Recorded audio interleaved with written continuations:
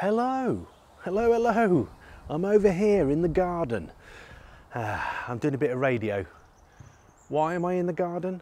Why am I not up a mountain with a beautiful vista with just the right amount of gear to do some epic DX? Still got COVID. It's been a week now. I'm still testing positive, but I'm feeling pretty good.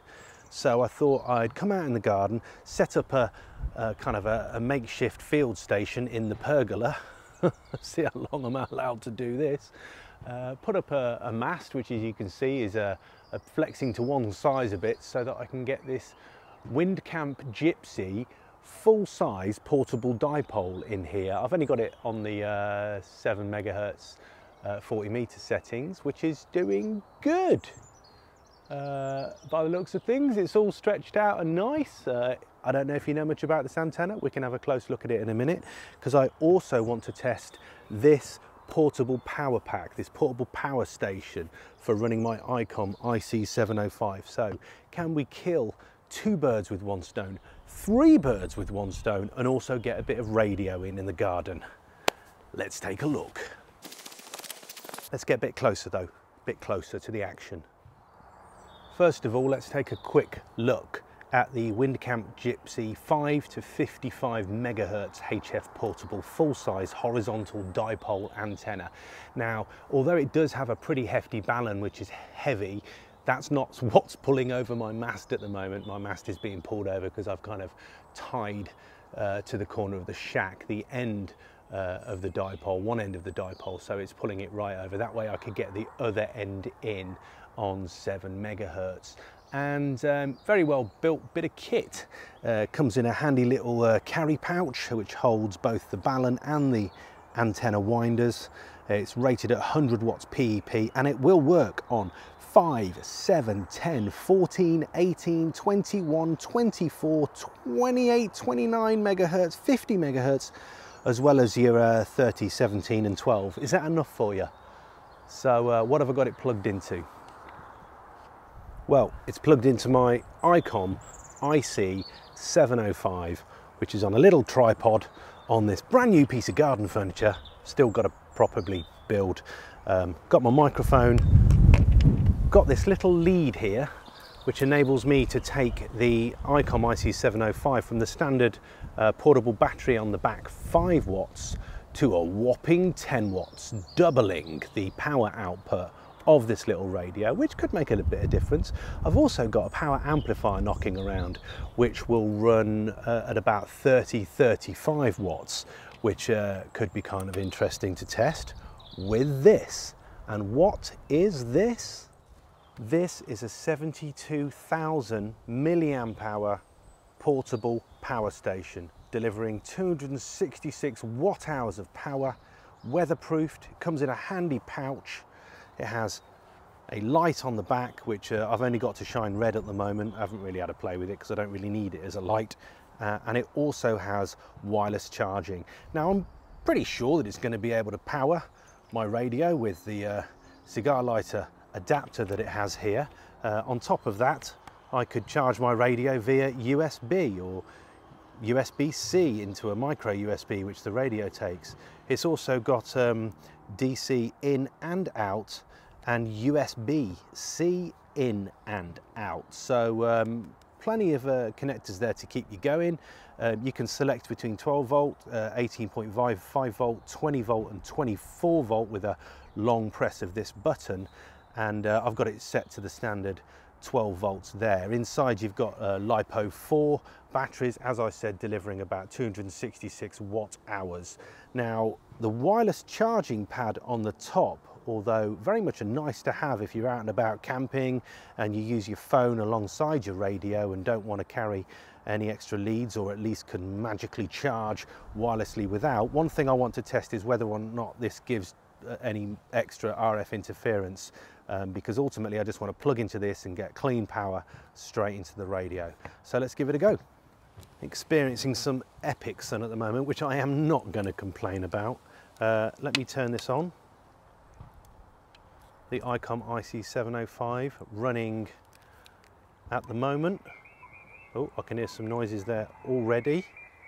And that looks like a jam-packed band of signals. Okay, so running 50% of power. Maximum this can do is 10 watts, currently doing 5 because it's on the battery in the back there. Just plug in the lead. Don't know if I need to turn this socket on, I'm just going to go straight into it. And according to the icon here, I'm now running 10 watts of power. Nice. So we know that bit works. Didn't see any increase in the noise. Let's have a quick flick around here.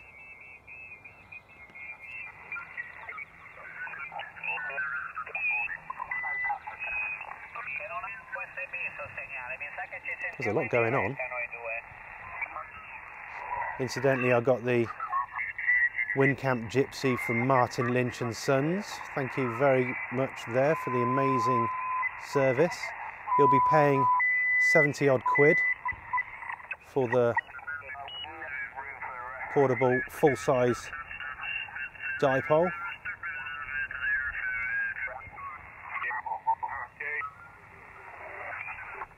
So what I want to check is whether or not I'm going to get any extra interference should I be charging with the wireless charger. There's loads of stuff going out there. So for me to check whether or not I'm going to be getting any extra interference, I'm actually going to select a different frequency where there's very little on. Let's go for 144, and yeah, I'm still picking up stuff obviously through the dipole, but I should be able to see if there's any extra interference from this. But I'm going to have to get another phone because I'm currently filming with my phone. Okay, I have a phone acquired for testing. Just heard that there's some football being played not so far away. Just ignore that. I'm just going to place this on and see if it starts charging. No, this is one thing I liked about this particular wireless charger. It's not on unless you turn it on. So am I going to notice any difference? Turning it on should be just a push of this button. Now the power pack is on.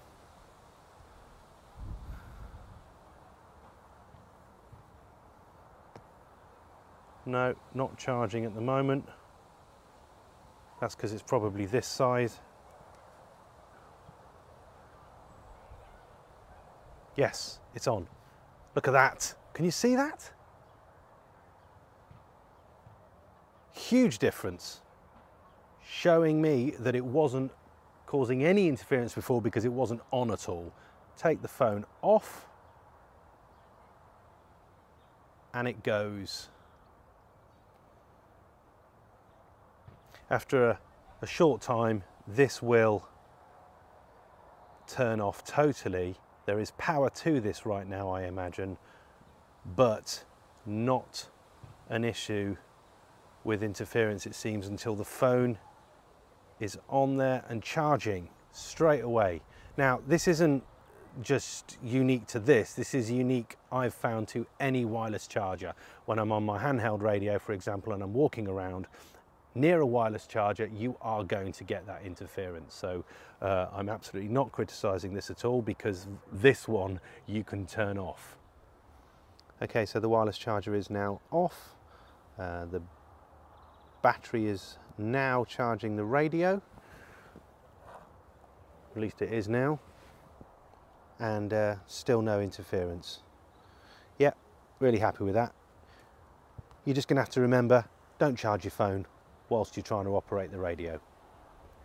Hey, quick summary on what we've been looking at. Two things. The Windcamp Gipsy from Martin Lynch and Son. I've only been on the one band and I'm very impressed with it. Many more bands to experiment, hopefully out in the field, on top of a mast. I was a little bit concerned of the weight of the ballon, but it's not causing too much trouble at all, because once it's stretched out, relatively stable. Two more guys on there and you should be able to stand all kinds of wind. It's pretty windy here today. So great little full-size, super portable, multi-band, full-size dipole. And then there's this portable power pack, which I shall drop a link underneath. I'll also link on G5DOC. Surely you're subscribed to G5DOC. I don't care if you subscribe to this video, hopefully you are, but I do care if you subscribe to g5doc.net. Because I'll be talking about I've already talked about this actually there, but I'll be sharing further experiments with both the antenna and this power pack. I would say this is great for amateur radio. Now that you know that the wireless charger can be turned off, nothing to be concerned about there. But you don't have to be into amateur radio to appreciate portable power everywhere. Multiple connectors, it'll even take a solar panel. I've got a solar panel that I could plug into this to test even further. USB-C, USB, your DC in and out, everything you can possibly need. And I'm going to enjoy taking that to places where I need power for either radios or other technology. So that's it, I think. Thanks for watching. Thanks for subscribing to both places, here and G5DOC, and I'll catch you further down the feeds. Enjoy the sunshine. I'm going to do a bit of radio and yeah, make some contacts, all going to plan. Cheers for watching. From there, you will get a reply in an email. Serve fare una quota, quindi quando mi gira che ho provato il periodo di to go along to this racing car in sonst would be meter 2 meters doing some that digital stuff on the BAT. Je vais d'ailleurs lui retourner le mic. CQ40, CQ40, Golf 5, Delta Oscar Charlie calling CQ 40 meters. CQ40. 7-3.